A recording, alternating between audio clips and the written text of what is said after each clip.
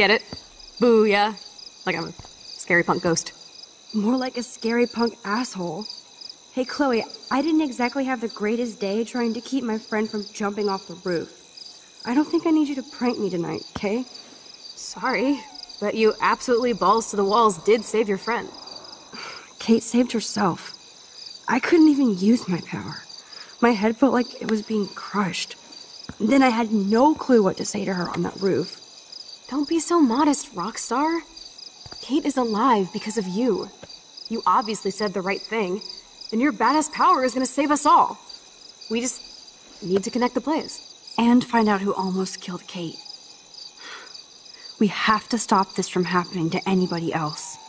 Oh yeah, and somehow stop that tornado from wiping out Arcadia Bay, right? Didn't you say that it was all about chaos theory? I don't see any control over this chaos.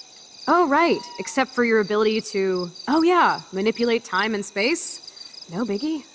Chloe, I just feel weird about some of my decisions. Especially after I just got Nathan expelled. Dude, do not even torture yourself like that. Let's focus on looking for clues, okay? We need to find out more about who Rachel was involved with around here. She was able to blend in with everybody, even with people I hated. And even though I don't know her, it feels like Rachel is guiding us to the truth. Fuck the truth. I just want to find my friend right now. It scares me to think where she could be. Do you think she's... kicking it in Los Angeles? That would be the best case scenario. She wouldn't leave without me, okay? And how often do missing girls turn up? We have to find Rachel soon. We have to. I promise you we will. Like you said, it's time to start the search for clues. Now tell me what's your secret. Drum roll, please. I present the spare keys to Blackwell. Thank you, step prick. You are such a boss, Chloe. I just don't want you to get into any more trouble. Look at all the trouble dropping in Arcadia Bay. At this point, who gives a fuck anymore? We're in it to win it, Max. Lead the way. I'm so glad you're my partner in crime. As long as you're my partner in time. Insert groan here.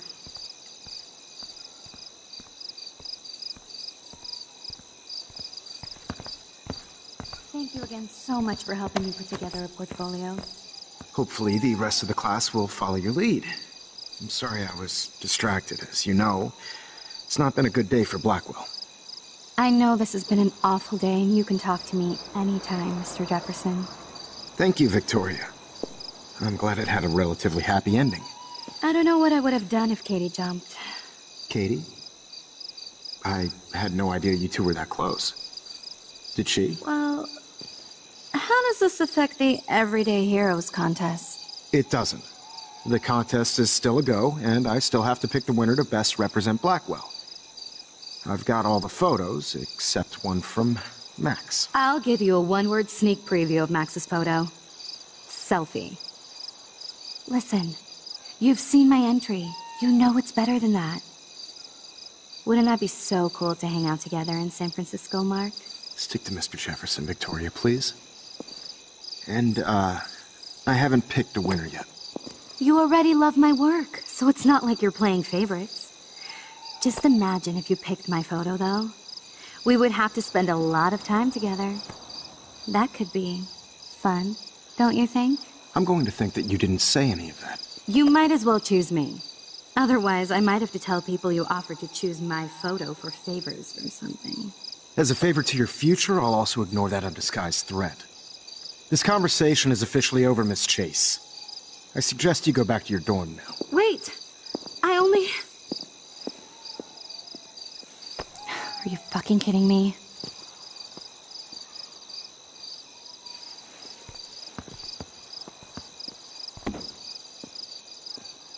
It's so stupid.